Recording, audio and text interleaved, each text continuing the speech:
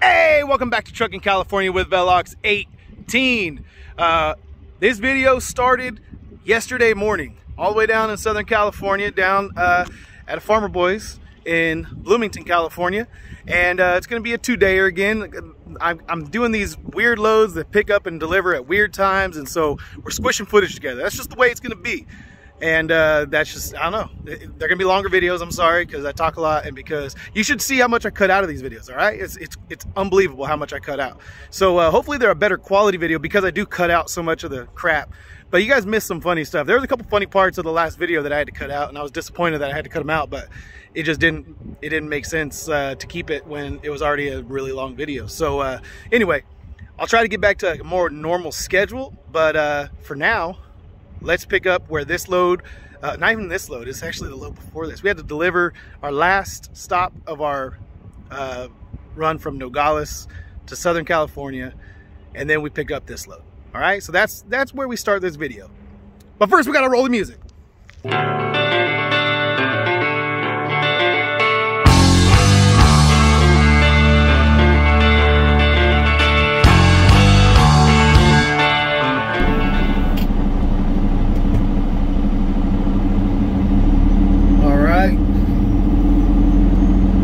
Wonderful Easter morning to all of you. We are getting out of this super secret location over here at the Farmer Boys in Bloomington.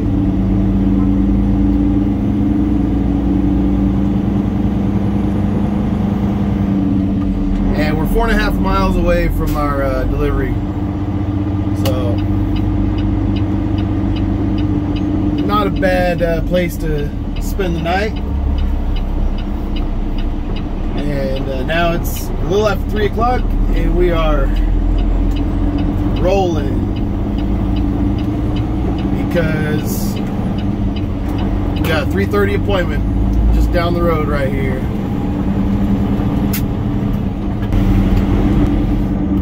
Alright, we just checked in at the gate over here, and it is 3:30. So this is a Walmart facility, but it's not like a typical Walmart. It's one that, you know, they like leased extra space or something. So it's like a hybrid Lineage Logistics / Walmart. So it's like got the Walmart procedures, but it doesn't have the typical style of a Walmart distribution center. But just got 2 pallets of tomatoes for him, so hopefully it doesn't take too long. Just got to go drop the trailer in the door, and then bobtail to the office and get checked in over there. All right, I dropped my trailer in my door, went and checked in over here at the office, and now I'm gonna try and go back to sleep. I purposely didn't drink any caffeine this morning yet. I think because I took that little nap yesterday. I took like an hour nap yesterday, and I just couldn't sleep very good. I had a hard time falling asleep. I laid down at 9, and the last time I looked at the clock, it was like 10:40 or something like that. So I basically got like 4 hours sleep. So I think I'll be able to go back to sleep. So that's the plan. I know that's really exciting. Sleep report. Sleep report. I know that's your guys' favorite part of the video. You get the sleep report. Shoot, 2 pallets of tomatoes. Let's see how long this takes. All right, we just checked out over here at Walmart in Riverside. That was my first time to that facility. Never been there before, but it is 5:20, so almost 2 hours for 2 pallets. Kind of silly, but you know, not bad. I actually wish it would have taken longer, because I was just, after like dropping the trailer and checking in and doing all the paperwork and everything, I was just kind of getting to the point where I was ready to go to sleep. and then I had just dozed off basically when they called. They called a little after 5, and then you gotta go hook back up to your trailer and all that. So anyway, we're gonna go. We got 16 miles to go to get up to San Bernardino. It's weird. It's a C.H. Robinson warehouse, cold storage warehouse. It's called Robinson Fresh. So I didn't know that was a thing. I didn't know they were in the cold storage business, the warehousing business, but apparently they are, and that's where I'm going. So we'll get over there, and they open at 6 a.m. and I have a 10 a.m. appointment, so I'll just go over there and see if I can get loaded early. It's Easter Sunday, so you know, maybe they want to get me done early so they can go home. I don't know. We'll find out. Alright, and here we are, parked on the side of the road. I thought this vacant lot we'd be able to park in, but they put up those K-rails to block it. So there's 3 trucks kind of in line. I think I'm just gonna wait. It's 5:40 right now. I think I'm gonna wait the 15 minutes, 20 minutes until they open, and then go try to check in and kind of just see what happens, because I don't really want to sleep out here on the road anyway. It's not really a good spot to crash out. I mean, if I had to, I would, but I prefer to just get in there and get loaded early if I can. So anyway, we'll check in at 6 in 20 minutes, and we'll see if they'll load me. All right, they opened up the gate at like 5:50. I pulled up here and they checked the guys in front of me, and then I went and checked in, and he said, "Hey man, I got you for a 10 a.m. appointment. But you can go ahead and back into Dock 10 and we'll get to you when we can." I'm like, cool, sounds good to me. So we're gonna get in there and get into Dock 10. For those of you who watch Super Trucker Dan, and if you don't, you should, there's your train for the day. It's like my 17th train that I've had today. They just keep moving back and forth, but you get it while it's just chilling and sitting. So there's your train for the day.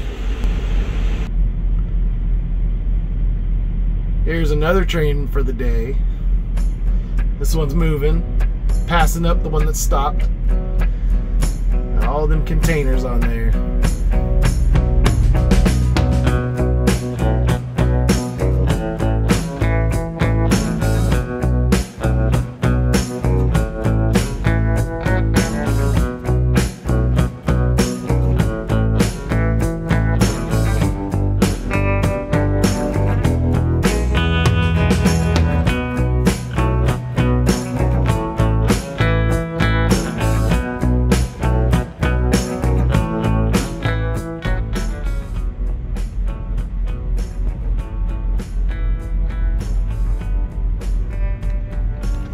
Guys, that was over 5-minute long train.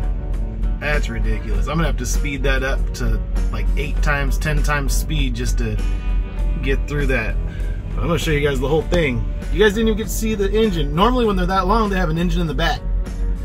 But maybe that one they're just coasting it down the hill or something. I don't know, but that was crazy. We have a green light, so we're just waiting for a call for our paperwork, and then we'll be out of here. All right, got my paperwork, got my seal. We're just gonna pull out of the dock and get it sealed up and get on our way.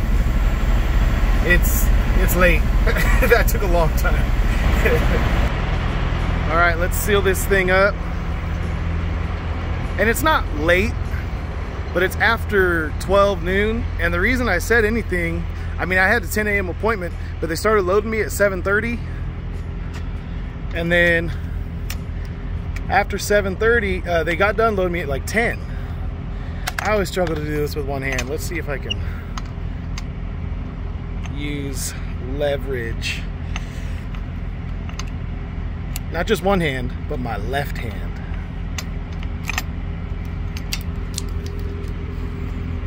I suck. There we go. Use 2 hands. Got it on there. But anyway, 10 a.m. appointment. They started loading me at 7:30. They got done a little after 10, and then it took them over 2 hours just to get me paperwork. So that's why it felt like, man, this is so much later than it should be, but it's really not. So anyway, we'll get the heck out of here.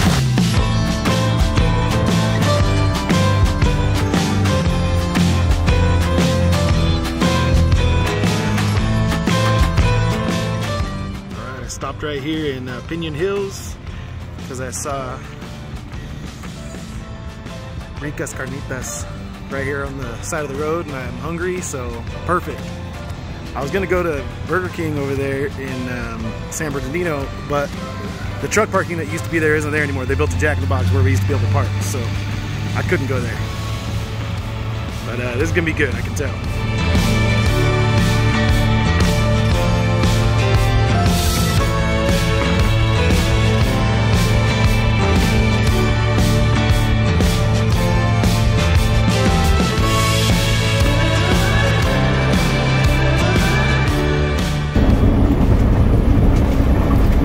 Coming into Mojave, and the sign back there said high winds, high wind warning,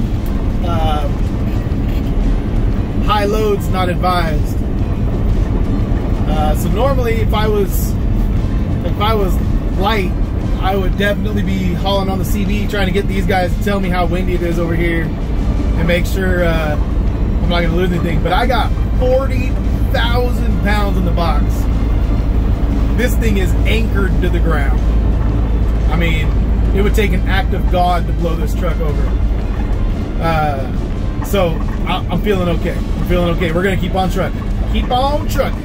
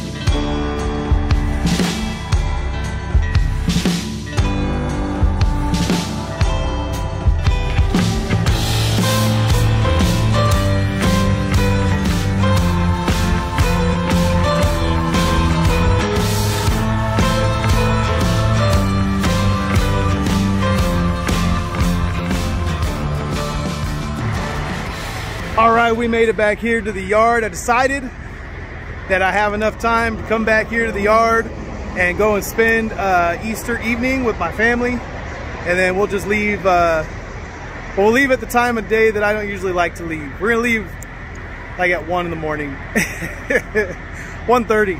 So that's the plan right now. I'm gonna go home and get some dinner. To be honest, I forgot about you guys, man. I'm sorry. I'm sorry. I'm sorry. I was driving back. I drove 6.5 hours straight. Well, no, because I stopped for tacos. But after I made that stop, I didn't stop the rest of the way. I just pushed through all the way home. I held my pee all the way. Had to pee like a racehorse when I got here. But I was talking to my mama on Easter, talking to my mom and dad, and so I just forgot about you guys. I'm sorry you guys aren't as important as my mom and dad. Sorry. Mama comes first. All right, but I gotta go home and see my kid's mama, and see my wife, my number one, my ride or die, and go see Gus, man. I gotta see Gus. I haven't seen Gus. I left out from the house last Tuesday, and yeah, Tuesday, and yeah, that was it, Tuesday. So I guess it's only been 5 days, 6 days, but feels like forever. Sit down and eat dinner. Ooh, spaghetti. Ooh, spaghetti and meatballs.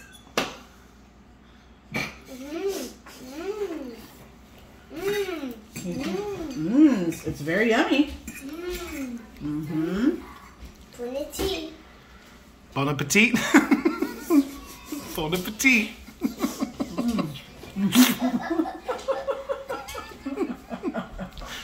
Give it a try, buddy. Trying to get that one piece off the fork. That's a noodle. That's pasta. Bon appetit. Very good. Bon appetit. Very good. Okay, try it. Good job trying, bud. Whoa. Just kidding. Good So job. close. What's spaghetti and meatballs? Give me some meatballs. Eat. Yeah, eat your meatballs. Eat your spaghetti. Whoa. Sorry, guys. All right. Good morning, kind of. It's the middle of the night, but we're gonna go and get over to Sacramento. Actually, we're gonna start in Rockland and then go to Sacramento. So that's the plan, but shoot, we're at the yard in the middle of the video. So I think it's time for the Metro. I think it is. But have I mentioned lately that you can go and get some merchandise if you're on an Android device? It should be down below the video on the merchandise shelf. Should be Velox 18 store down there. If you're on another device or a TV where you can't access the merchandise shelf right underneath the video, should be right there, right underneath. But if you don't see that, then just go to velox18.com and then there's a button that takes you right to the shop. So it's the only button on the website. It's literally a nothing website, just a button that will take you to the merchandise shop. So there you go, velox18.com. And with that, let's roll the Metro. Let's go.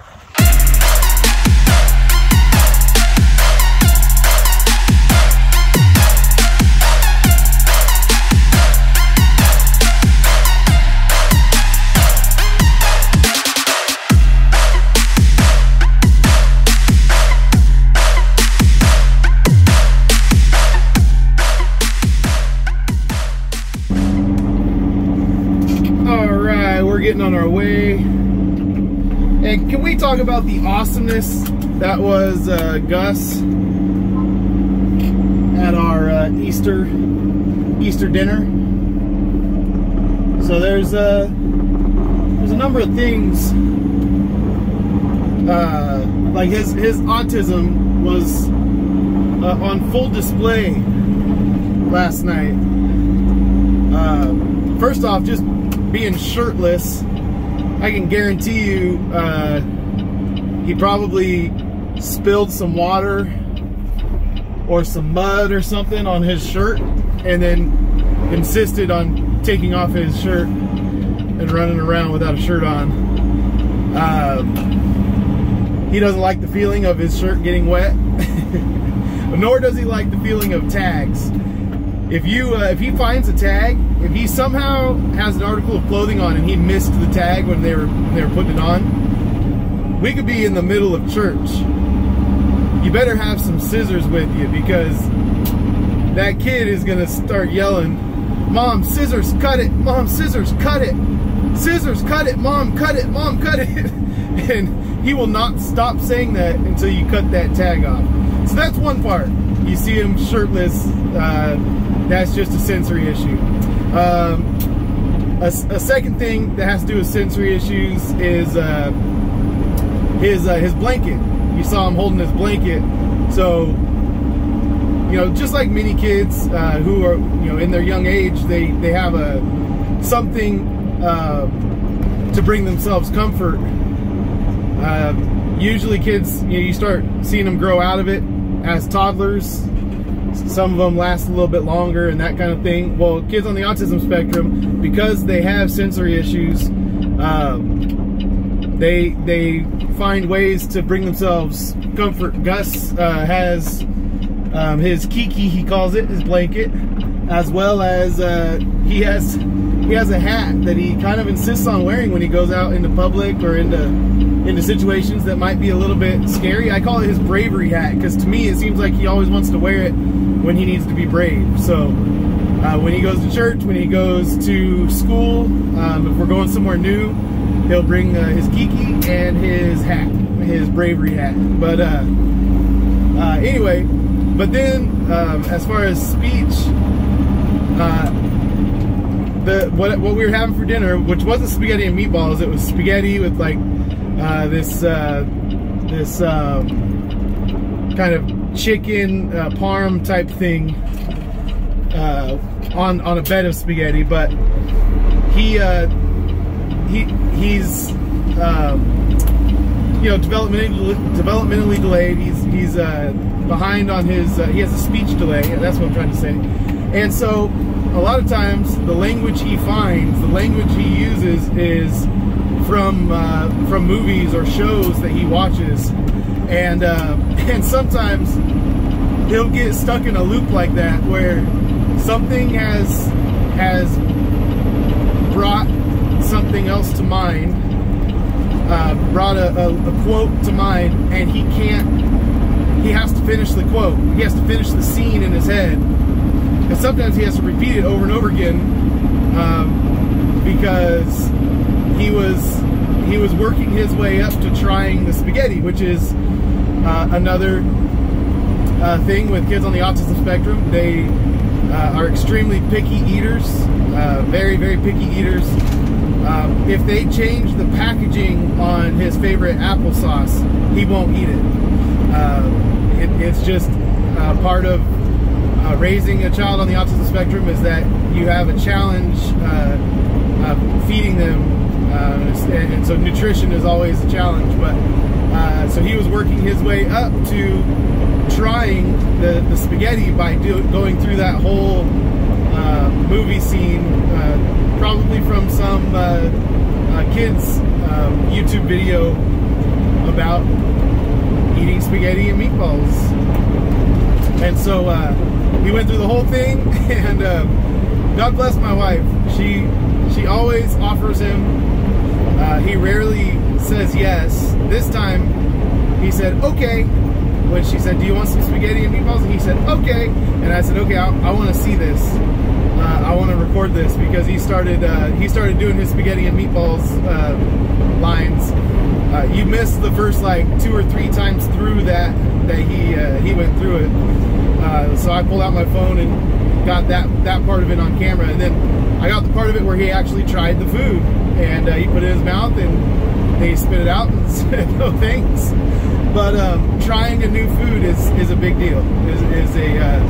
That's an accomplishment in and of itself. So anyway, that was a fun little Easter dinner last night with a shirtless Gus and trying to eat his spaghetti and meatballs. So I thought it was awesome. I thought it was funny. I wanted to share it with you guys. Gus is the star of the channel, so I should include him in more videos because he's the man. He's the reason I started this channel. So you know, got to get him front and center more often. But ooh, there's Smokey Bear hiding underneath this overpass right here. See him in the dark right there? You see his door reflecting. Watch out. All right. Receiving department, go check in at trailer. Receiving check-in, arrow back here. All right. Looks like the docks are up here, but we gotta go back here to check in. It is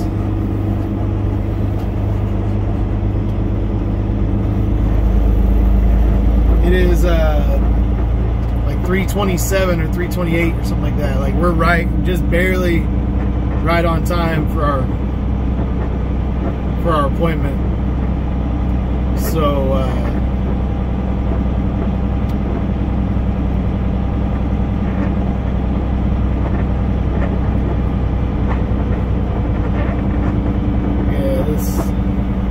I guess this is receiving check-in.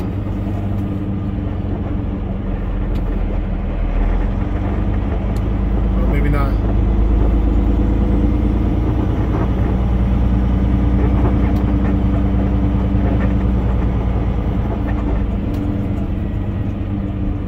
Is it?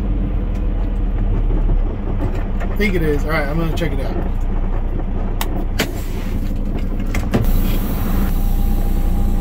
All right, right, we got checked in just in the nick of time, and he told me that they just had a fire alarm go off. So they are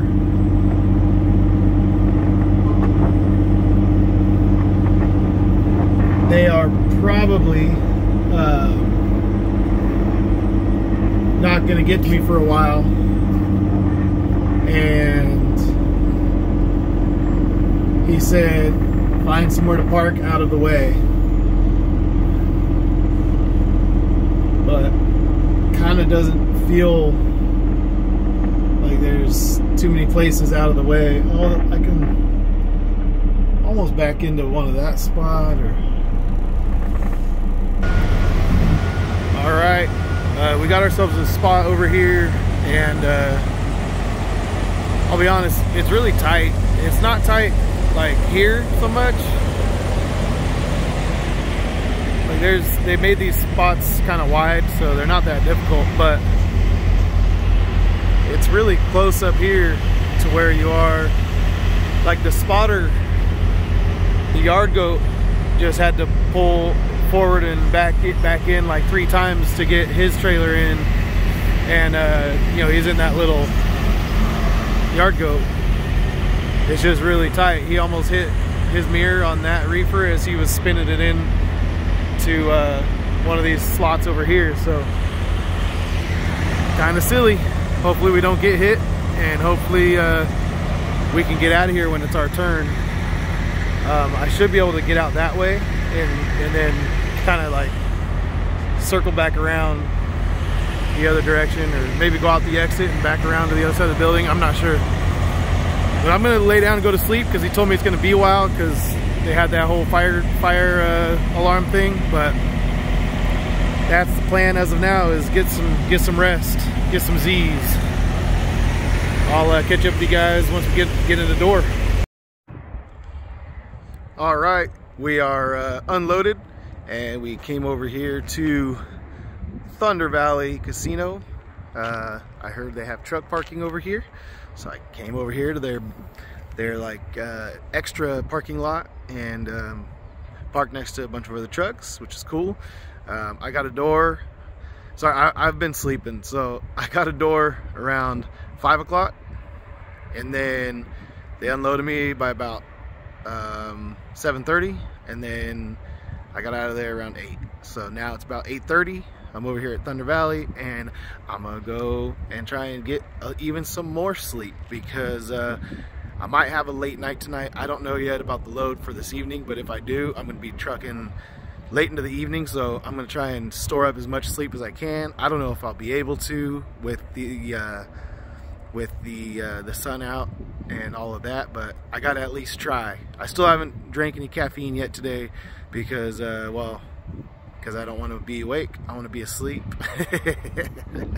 But I'll check in with you guys in a little bit. All right, it's about 2:30. I made it down here to Raley's Distribution Center in Sacramento. So it was just a 30-minute drive from where we were at, but I had to, well, I was on the phone. So I was talking to Mr. Trucking for Race Cars up there in Washington. So me and him were talking, and I've told you guys before, man, like real life people and relationships matter a lot more than me making videos. So sometimes when there's a gap in my video, it's because I was having like real human being interactions and not just talking to my phone.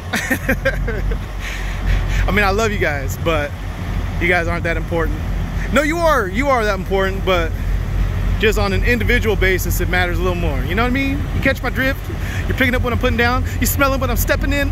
All right, we just gotta wait for them to give us a call and give us a door. All right, it's 3:30. We got in the door already at our appointment time. How cool is that? And look at the puppy. Hey, puppy. Hey, puppy. All right, let's see how long this takes. All right, man, we got out of there. I was gonna record something there, but I'm kind of in a hurry to get to my next pickup. I've got to get over here and get loaded with some plants We're gonna get hand loaded and hand unloaded plants. So this is gonna be an interesting load, but that's gonna be on tomorrow's video. The end of today's video, I just want to kind of run through the numbers for the week for you guys, and yeah, we'll just kind of go for it. That took like a couple hours. Took a little bit longer than I hoped it would, but you know, that's truck driving. There was a couple damaged cases, a couple pallets that they had to restack, and so some ricotta cheese got damaged in the process. And so anyway, yeah, so I'm kind of in a hurry, so that's why we're doing this while I'm driving. But to give you the weekly rundown, so last week I didn't get a load on Monday. I got a Tonu, and then so if I'm counting from Monday, it's technically 8 days because today's Monday. But if you're counting from Tuesday, the first day that I actually got myself a load, then I ended up with over $7,700, over $7,700, and I ran over 2,100 miles. So that comes out to about 366, 365 per mile on the rate per mile. So we, I made the most of this week. I had a lot of sitting around. I only put about 50 hours in this week of actual like trucking and you know, like on duty time in the dock, you know, doing stuff. There was a lot of sitting around out in Arizona. There was a lot of sitting around at home on Monday and Tuesday. It was a weird week, but still was able to get over 2,000 miles in for the 7 days. We worked through the weekend for Easter, and we were able to get loads delivered today, and the revenue was okay. The revenue was okay. 366 a mile would be pretty good, but I'd like to see more revenue than that. That 7,700. So yeah, so that's the weekly breakdown, man. I still am at about $1 a mile on my fuel, even with the $4.99 fuel that I got out in Arizona. Basically, I spent about $2,100 on fuel, and I did over 2,150 miles, so just about $1 a mile on fuel. Man, I think that's the update. I think that's the kind of the weekly review right there. And so now you guys will have to tune in to the next episode of Trucking California with Velox 18. Love you guys. Peace out. See you on the next load starting now.